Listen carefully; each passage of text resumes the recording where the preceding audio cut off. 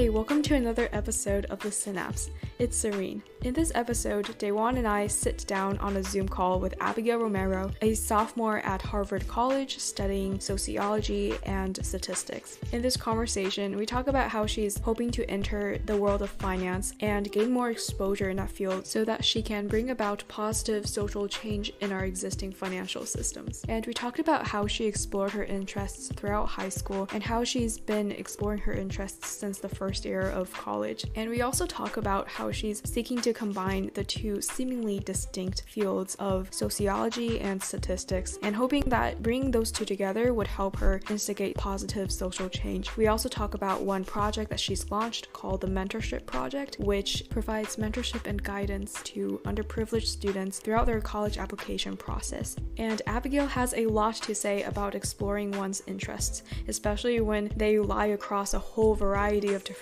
fields. And without further ado, let's jump into the conversation.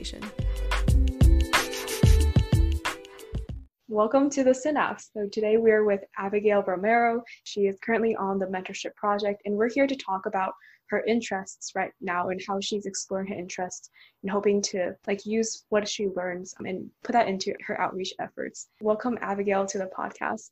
Yeah, thank you guys so much for having me. I'm super excited to have this conversation. I know we have a ton of interesting things slotted to talk about. To start us off, can you tell us a little bit about your background and what interests you've explored in the past that's led up to your current interests? Yeah, so I'll give a quick intro and then delve into my background and my past experiences. My name is Abby. I'm a rising sophomore at Harvard studying stats and sociology, and really sort of my interest lies at the intersection or the nexus of those two fields. So studying how data and different tools can be used to implement social change, either in enterprises or companies, businesses, etc. And so to kind of delve into how I came about this, in high school, I was super into disciplinarian. So I did a ton of things. And I don't know if that would be atypical, but for example, I took art classes. I was heavily involved in band and music. I did marching band, jazz band, wind ensemble, etc. I also did a ton of science research, and sort of even within science research, I really love to play around with different fields and explore different fields. So I did an engineering capstone project, and I also did something else in neuroscience, which was super fun. And sort of outside of that, I sang for my church choir group. I did a ton of volunteer work. I interned at a physical clinic. I shadowed and volunteered at a hospital. So I did so much. And I feel when people ask me what were you interested in high school, I always have a really hard time pinpointing exactly what my interests were, just because I took so much joy in, again, really exploring and really doing as much as possible with my time there. A lesson that I took away from, doing so much during high school and working within so many fields, everything from arts and music to science to, playing varsity sports, doing band, etc. The main takeaway for me was that there's this myth of being sort of stuck in one discipline, or this myth of sort of disciplinary walls. And I really wanted to break down that. And I think that really feeds into why I wanted to pursue sociology and stats. So this is actually a fun story. So I came into college fully expecting to be pre-med and to study engineering. And I mean, that obviously didn't pan out, but I think this is interesting because, at my high school, I went to a really underprivileged, under-resourced high school. So, if you were smart, you were kind of pigeonholed into 3 careers, like doctor, lawyer, and engineer. So, I really grew up with that belief. And I think I was super motivated by wanting to help others, especially doing something that, it's meaningful for me, but that also leaves a social impact. And the only sort of insight that I had into that was to become a doctor. So I came to Harvard fully expecting to be pre-medicine and to pursue biomedical engineering. And then once I got here, I noticed that, there that myth was really true, that you didn't only have to be a doctor, lawyer, engineer in order to leave a social change. So I sort of carried what I did in high school over to Harvard. So I did sort of a ton of activities my first semester here. And I kind of spiraled into what I eventually realized that I really wanted to do, that it wasn't medicine. I really wanted to do something sort of in the social impact space. So that for me was sort of working within business and working within, especially, I know I'm sort of heading towards finance now. exploring the intersection between finance and social impact and business and social impact. So taking this like interdisciplinary spirit that I had in high school and applying it to my time here at Harvard, I really sort of found my love and my passion for pursuing social impact at a level of business and sort of corporations and things in that nature. Yeah, that's actually really refreshing to hear, because a lot of the advice that I've been given, like, and a lot of kids in high school, they hear this over and over again, is that you have to have a spike. You have to have something that you specialize in, that you can bring value to the world, and to kind of avoid being a jack of all trades and a master of none. And there's like that whole mindset being preached to a lot of high school students, and I think it's keeping them from like really exploring things that spark their curiosity. I think it's keeping them from really seeing like their whole potential in a sense. It's keeping them from exploring, right? And so I think it's really cool that you really champion like interdisciplinary exploration. I was wondering if you could tell us a little bit about like how you went about figuring out like what you want to explore at a given moment. So like right now you're particularly looking into statistics and how it ties in with sociology and also social impact. So how did you realize that that was kind of the direction you wanted to take, given that you've explored a lot? Because I know a lot of people, they've explored a lot, but they're still clueless, right? It's like, how do I focus on a specific thing and put time and lots of effort into it? Yeah, absolutely. And I feel like that's such an important question. I know the word passion is such a cliche, but I think, at least for me, I kind of just chased whatever I was interested in. And over time, I noticed that a lot of that, what I was pursuing was sort of in the social impact space.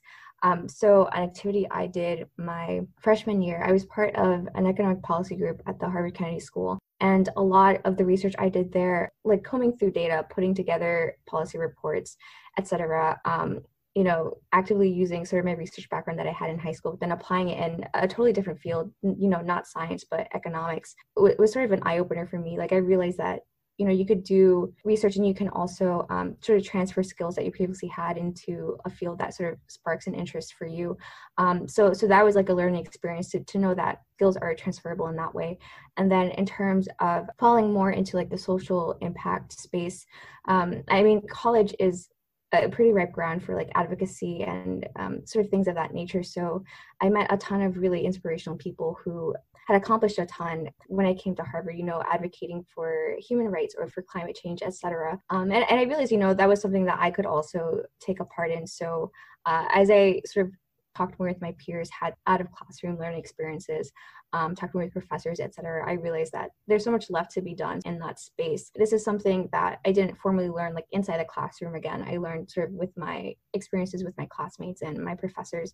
There really is this vast array of issues that still need to be tackled. And for me, at least, trying to align my interests to a specific concentration or career track, I really fell into sociology. So sort of at its core, sociology is the study of like sociological functions and its people. I really realized that I wanted to study that at a deeper level. So sort of taking all the advocacy efforts and everything that I saw my peers doing and applying it in a more academic setting, I fell into that study. I realized that as much as I love sociology, I would also love to have a quantitative background and an arsenal of tools that would provide me a really rigorous way to delve deep into the discipline and sort of understand the sort of numbers surrounding the discipline. And I think that's really important. Once you're able to parse through data and synthesize things out of it, you're more readily able, in my opinion, to tackle it. So that's how I fell into statistics, because it provides me with that quantitative background. It provides me with an arsenal of tools that will give me that edge once I, want to delve into social issues and really tackle it as rigorously as possible. I love sort of that intersection between studying sociology, but also studying statistics and sort of using the tools I learned in statistics and applying them, again, really rigorously to sociology, and having sort of the tools and also the theoretical underpinnings to delve deep into sociological issues and questions. So that's sort of how I fell into both tracks, and I love them both. And I couldn't imagine myself doing one sort of in isolation. I think they really stack upon each other really nicely. Yeah, and I love how you just explored all these different topics and you started going after the topics that you found passionate. I'm just wondering, like sociology and statistics, except maybe in the research aspect, right? Like it's a pretty uncommon like mix. So I'm wondering, like, outside of maybe like research, which obviously needs statistics, what other areas could you like actually blend the two? Right. So I think it sort of touches upon sort of my interest in business and finance and also my interest in sociological issues. So, it seems, I would say from a bird's eye view, there's this really stark dichotomy between, like you mentioned, like stats and sociology. But I think sort of once you take the lessons that you learn from both disciplines and sort of start to apply them in the wider world, you see that there are a lot more overlaps than perhaps previously, like unbeknownst to us. So, my interest in finance really stems from, or I guess sort of like from a definitional standpoint, finance at its core is occupied by the management of money, cash flows, investments, markets, etc. And then, like I mentioned beforehand, sociology is really interested in the study of sociological functions, systems, institutions, and its people. So again, there seems to be this dichotomy, but I think there is actually a really interesting intersection between both of them. So I think what interests me most about sort of those two fields, sociology and finance / statistics, is that in studying markets and sort of the way capital is moved and having that knowledge, you can leverage that in a way that has social impact. And there's this sort of huge world within finance that is precisely interested in this. For example, impact investing, where it is a way where people provide capital to companies, enterprises, small businesses, etc., that address a whole host of social issues. Financial inclusion is also something else that comes to mind. So democratizing access to capital to resources that traditionally have not had that access is something that is incredibly important, that is sort of explored at the intersection of sort of these two disciplines as well. Something else that comes to mind is microlending. So, for example, in secluded regions of the world or regions that are underdeveloped or don't have established or easily accessible financial resources and systems, microlending is a way to provide capital for people to empower themselves by, lending them money to create a local business, a venture, etc. So there's, I kind of outlined just a couple of them, but there are a ton of issues that really lie at the intersection of both. And at least from my personal experience, I feel like, again, there seems to be this really stark dichotomy between both studies and disciplines, but I don't think this could be further from the truth. And at least, and I'll talk from a personal standpoint, I know sort of a lot of people who are minorities or who are sort of first-gen low-income students or who come from underprivileged backgrounds, oftentimes sort of antagonize finance and antagonize sort of corporate America, etc. I really understand this antagonization, and I think finance is a really misunderstood field, and especially sort of in the demographic that I'm talking about, because this demographic has been obviously historically shut out of positions of power within the field and also the field as a whole. And again, this is a tragedy, and I think my work is really trying to sort of break down this barrier and this wall that people have towards finance, because finance can really be leveraged in a way that can have such a huge impact. And it is such a huge field, so understanding it, I think, really gives power. So for sort of Gen Z and I guess our demographic, I know everybody, or at least a lot of people that I've talked to, are really driven, again, by social impact and like wanting to leave a change. I just sort of want people to know that, you don't have to like go the nonprofit route, or you don't have to sort of do like work for government, et cetera, in order to have a social impact. You can also do that through fields that might be more non-traditional, so like finance, consulting, et cetera. Yeah, wow, that is so cool. Because a lot of people I know who want to leave a social impact, they'll start their own nonprofit, or they'll join a nonprofit, or they'll learn something along the lines of like nonprofit management, right? And then maybe go along the lines of like entrepreneurship, starting a company, to like tackle a problem, right? And there's also people who lobby for legislation and they do advocacy work. And so it's really cool that you talk about like how knowing how to manage money and how like micro lending, it ties into improving other people's lives and leaving like a social impact that is beyond just the nonprofit world and government world.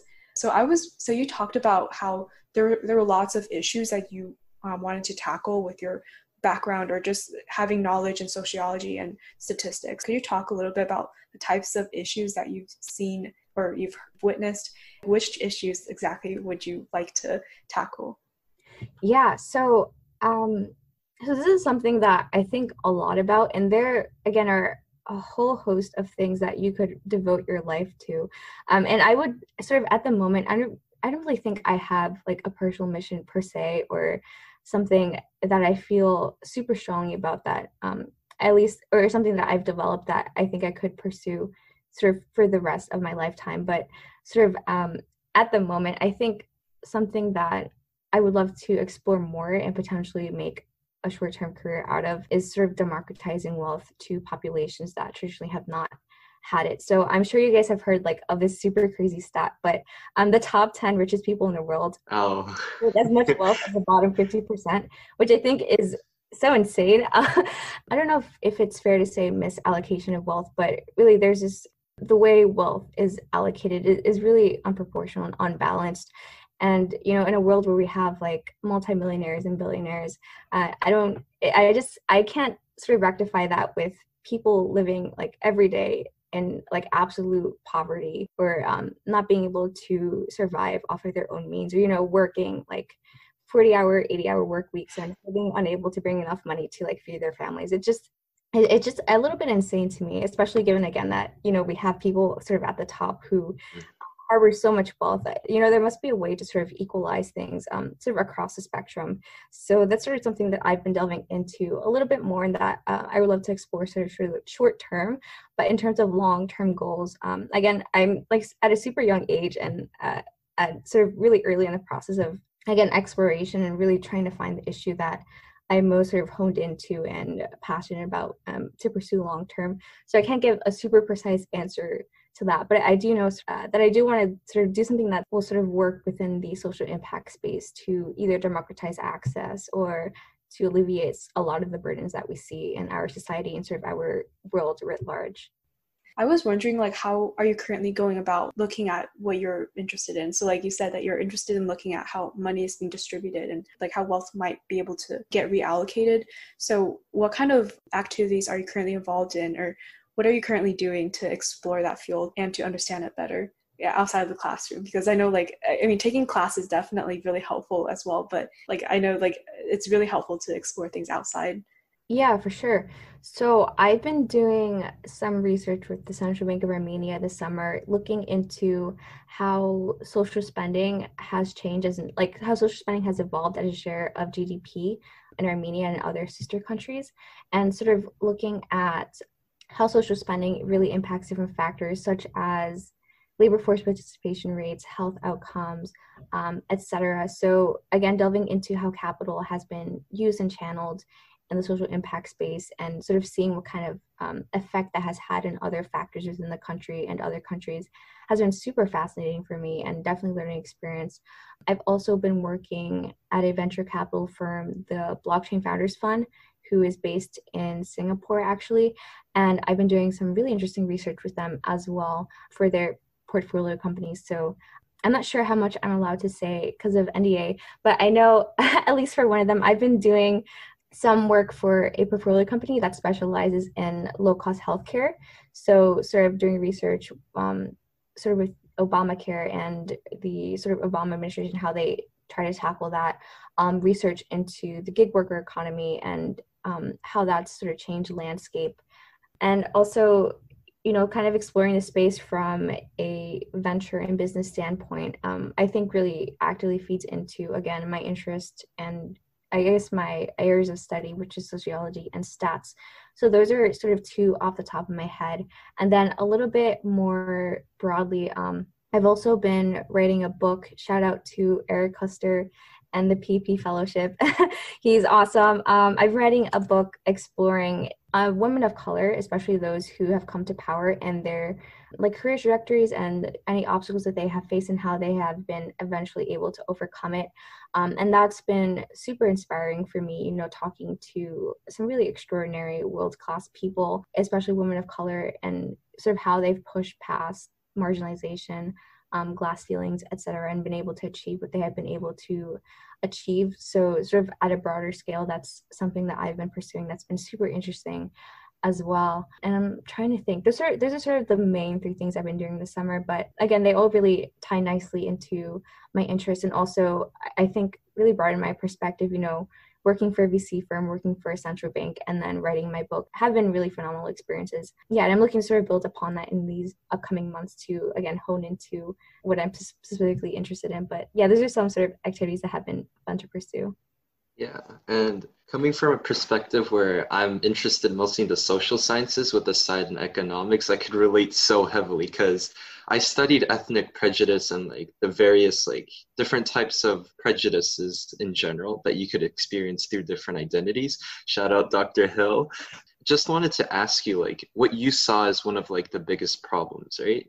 Regarding prejudice inside America. Do you see a problem inside right now? And what do you think you could do to solve that? Yeah, so I feel like this is a really heavy question. I like beyond a doubt believe that, absolutely America has some prejudice, and, its people have some prejudice. And I think this ties back into the systems that have been in place historically that have, shut out people of color, shut out women, etc. For example, we have historically had redlining, which have really shut off access for people of color to sort of move up the socioeconomic ladder and buy residences. And, there are a ton of like a host of things throughout, especially I think American history. I'll only talk about that because that is what I'm most familiar with. But a lot of things institutionally and systemically that have been in place that haven't allowed for the democratization of wealth, access, privilege, etc., to anybody who hasn't been white or, particularly male. So, I do believe this is an issue sort of at a larger scale as to how you go about solving that. There are people who have been like way wiser and way smarter than I have that have sort of come into the space and tackled these issues across time. So, whatever answer I give is going to be really unsophisticated and really imprecise, just given that, I have so much more learning to do. I would definitely say I'm, pretty early in my career, and, I'll be the first to admit that I have a ton to learn. So I won't even try to tackle the question as to how to solve it. But I think the important bit is for me personally, has been to do research to even understand the scope of the questions and the problems that do exist. I think once I sort of start exploring a little bit more, start researching more, start talking to more people about these issues, reading more on these issues, again, from people who have come before me who have tried again and again to tackle these issues at a larger scale, I'll have a more comprehensive knowledge base to then sort of build off and to tackle, the bigger questions of how to tackle systemic oppression and prejudice, racism, etc. So yeah, to kind of say what I've been trying to say succinctly, I've been on a journey of self-education, and hopefully in the future I'll have some ideas as to how I can actually come in and start creating the social impact and break past sort of any systemic issues that do occur at a large scale here in America. And I wanted to kind of quickly touch upon, a lot of people, they talk about like, oh, I have all the resources I have to explore an interest, right?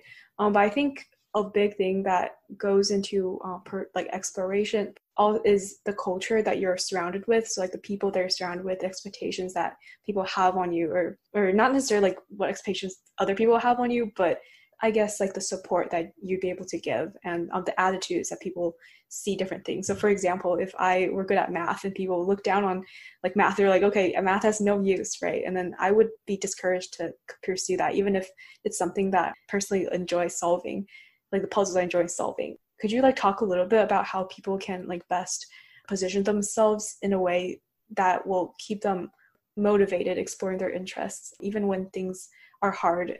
It's not the easiest to do your own exploration. Yeah, for sure. So this is also, something that I tackled really early on in my college career. Like I told you, I came in not really knowing what I had to do. So I took a ton of time to explore, and, being sort of a woman of color, being, born to immigrant parents, being a first generation low income student, I did receive a lot of backlash, when I said, maybe I want to try out finance, or I want to explore finance. And again, I sort of touched upon earlier why, that backlash exists, or I guess my personal theory why that exists.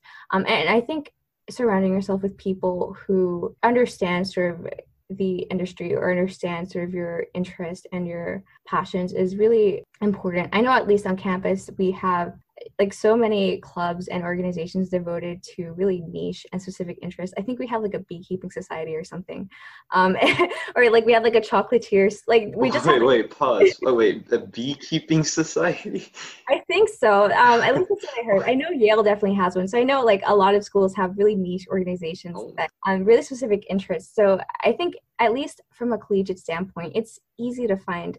Or I don't know if I would say easy, but there definitely are areas and spaces to find people who are interested in what you're interested in. And I would definitely recommend, if you have sort of a bizarre interest or something that the people around you currently can't necessarily relate to, or like you receive backlash from them, to kind of branch out and to keep an open mind and continue surrounding yourself with people who sort of understand you and your interests in a way that maybe your traditional networks haven't been able to. And I think that's also why exploration is so necessary, that not only does it open up to sort of new knowledge bases and new ways to sort of explore your worlds and your passions, but also opens you up to new networks and new people to talk to. And that in and of itself, I think, is incredibly exploratory and super insightful.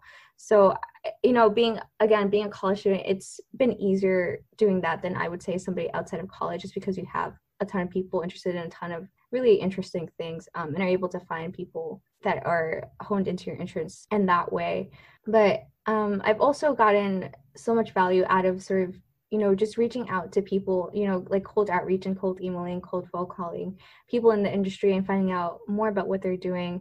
So, getting a quick phone call with somebody who works in nonprofit space, somebody who works in finance, somebody who has done something in prison reform, etc., has also been extremely educational for me, just, knowing their career paths and how they've sort of gotten to where they are. And, surrounding myself with people in that sense as well has been super helpful. I also really believe that if you have an interest or a passion, sort of you will, pursue that regardless of if the people around you kind of antagonize that a little bit. And I think that really sort of came up for me. Like once I wanted to pursue finance, I had to really rethink sort of my network and the people I had around me initially, and kind of carve out space for myself and sort of create something new and create like a new space in that sense as well. I actually went to this really fantastic talk with Mark Cuban, who was on campus, and I was like, it was so bizarre being in a room with him, first of all. So I'll tell you. Wait, you met Mark Cuban?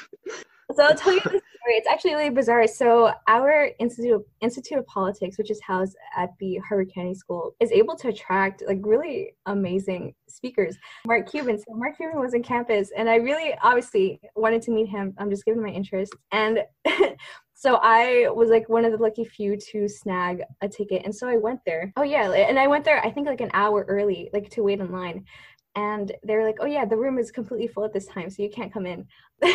So sort of I was like, no, like I'm gonna meet Mark Cuban. So I like pushed my way to the front of the line and just waited. Like whenever somebody left, I would kind of like weasel my way in. So I eventually got to meet Mark Cuban in that way, and hear sort of his fantastic ideas about business and what he's been able to do. And something that really stood out for me. So somebody asked him, Mark, you've been able to accomplish so much. You've had such a large impact.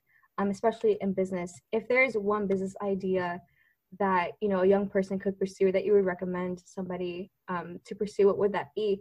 And he told us, if I had to tell you a business idea that you had to pursue, then you're not fit for business, because anybody who's in business and sort of pursues a business at a large scale does that because they like truly believe in what they're doing. So he kind of really went down on this kid for basically asking for like a free business idea. But that really stuck with me because like I don't really think it's fair for you to expect somebody to tell you what you're supposed to do. Like if you're passionate about something and if you're interested about something, like you will sort of take that initiative to do it on your own, and not kind of crowdsource or look to your network to potentially give you ideas or fall into what you really want to do. So meeting Mark Cuban was bizarre, and also that piece of advice has really stuck with me. Like why should I give you a free business idea, or why are you asking me about what you should pursue? Like that should just be something innate and intrinsic. But yeah, so that's a fun story. Yeah, that's funny. I actually watched an interview with Elon Musk, and there's this 17-year-old kid who asked Elon Musk, like, "Oh, what do you have any tips for young entrepreneurs?" And Elon Musk was like, "If you need inspiration, then don't do it." Well, I think that message is actually really good for everyone because, like, it's coming from a pretty niche community where we are quite low income, and the thing is, we find like majors like business and neuroscience as a way out of poverty, although it really isn't poverty because I believe that I've been entitled to a lot of things. But I feel like some people think of certain majors as a way out, and there's like a certain road that you have to take, and there's no way out of it. And the thing is, I love that message about how if you need inspiration or if you need me to pitch an idea for you, then you shouldn't do it. Of and encouraging like to diverge from like herd mentality and to make that type of innovation. I think that's a great message overall to share to everyone. What other initiatives do you believe you've taken up that you think kind of follow that message of creativity and of innovation? Founding the mentorship project was something that's been incredibly meaningful for me and has taught me a lot, even outside of the social impact space, like how to run a business, how to manage people, how to delegate, etc. So, I came from like an underfunded, underrepresented high school. Once I sort of did the impossible and, like you said, sort of escaped poverty or sort of things along those lines and was able to apply to college, not only apply to college, but sort of do the impossible by getting into Harvard, I had like a whole swath of messages from people at my high school, like, how were you able to do that?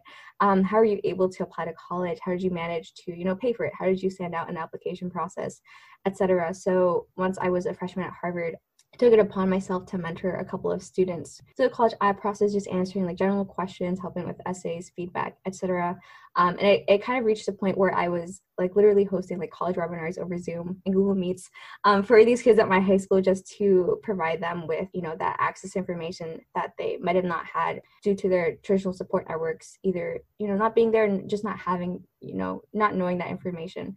A lot of the kids at my school were first-gen low income or had immigrant parents who had knew nothing about the U.S. educational system.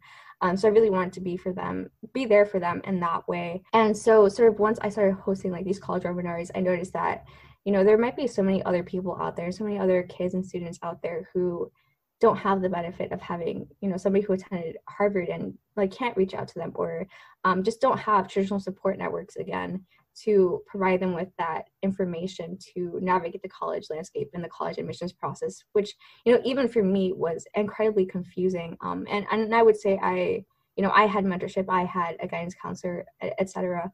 So I really wanted to do something more, both for the kids at my high school, but also for those kids who didn't have me to reach out to. So I try to really understand the problem. And so there's this incredibly complex problem of educational inequity and a really stark lack of resources, especially for minority, low-income populations, etc. And I try to boil down that problem to, I guess, a really simple solution. So for me, that answer came to me in the form of mentorship. So if I could just provide mentorship to these students, then I think that would be super pivotal in how they navigate the college admissions process. So that is how essentially like the idea of the mentorship project came to me, and why I eventually wanted to really kickstart it and have that for my community and also communities across America. We launched in early June, and so sort of our mission is to democratize college access for underprivileged students. The way we've been primarily doing that is providing mentorship to these students. So we match high school and particularly seniors and juniors with high achieving undergraduate mentors to aid them throughout the college application process. And that's been sort of a really incredible initiative that I've been a part of, and that I've sort of onboarded a lot of other people to be a part of as well. So we launched, early June with a small team of about 4 people, and we've grown a lot since then. We have about, I think, 25 e-board members, and we've had over 500 mentor and mentee signups from like really across the world. So I think it's something like 18 countries, 35 US states, etc. And we're sort of growing day by day. But what's most meaningful for me is to be able to, again, democratize social capital to those who traditionally like don't have it or haven't been able to have it. Provide for students who might have been like exactly in my shoes. And, something I know that was pivotal for me through the college app process was having a mentor. So being able to provide that in such a tangible way through the mentorship project to those who need it the most has been incredibly meaningful for me. So yeah, so that's sort of like an initiative that I've taken that I've loved to have been a part of and loved to develop and grow. It's taught me a ton about sort of myself, about leadership, about how to handle myself, and running an organization and recruiting people and sort of maintaining talent and really outreaching and helping out students as well. Like, just listening to your message, I think I see how your passion for like equity and getting rid of like the disparities that kind of make life unbearable for a lot of people. I think that ties into a lot of your passions, and I see that kind of theme, and I'm just amazed. Just how you connect and you're not afraid to reach out. I think that's a amazing like personality and attitude to have. As we close off this episode, I usually leave the guest to talk about, or to leave a final message to the audience on whatever they want. And it doesn't have to relate to any of the other messages that you've talked about before in this episode. So do you want to give our audience any final messages or any lessons that they should take away?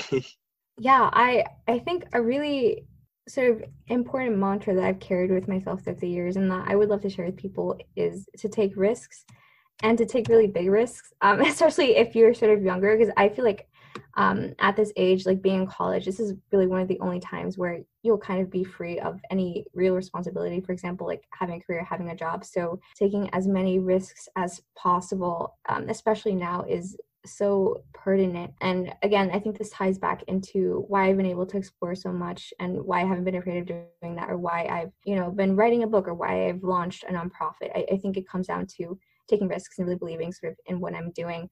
So yeah, and maybe this is just sort of like the entrepreneur within me, but I think taking risks is so important, and it really teaches you a lot about yourself, even if sort of everything that you pursue isn't a success per se. I think you get so much out of it either way.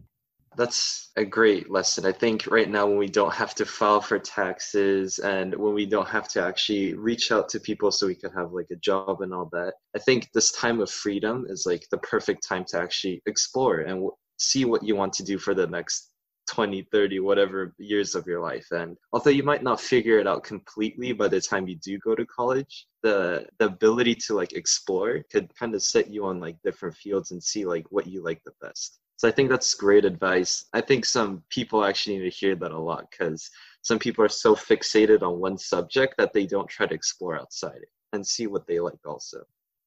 Thank you so much for coming on to this episode, Abigail. Thank you so much for coming on this episode, Abigail. It was an honor to have you on this episode, and we really enjoyed talking with you about your interests and how you've gone about exploring it. And also, Final Mantra really spoke to me. Thank you so much again for coming on this episode. Yeah, thanks so much to the both of you for having me. I mean, I love sort of the podcast and love what you guys are doing. So yeah, I'm, always happy to chat at any other time. And if people want to reach out to me, I can kind of like plug my email address. So it's A Romero, so it's AROMERO @college.harvard.edu. I love like sitting and chatting with people at any time. So feel free to reach out to me that way. And thank you so much for tuning in to the Synapse.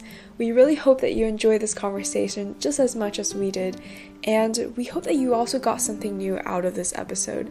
Feel free to let us know of any new topics that you would like to see us cover, and more details about the mentorship project that we've mentioned in this episode can be found in the show notes. And Abigail's email is also included in the show notes if you would like to drop her a note or just say hi. We hope that you have a great rest of your summer or start to your school year.